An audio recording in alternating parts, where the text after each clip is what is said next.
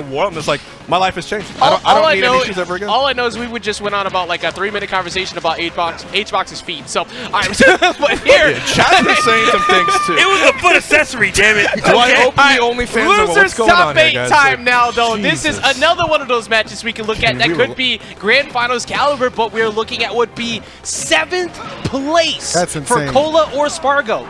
That's insane. And like obviously like you're oh my god, the last possible hit of that pumped up cross slash connecting to take that stock from Cola. If you're a betting man, obviously you're going with Spargo.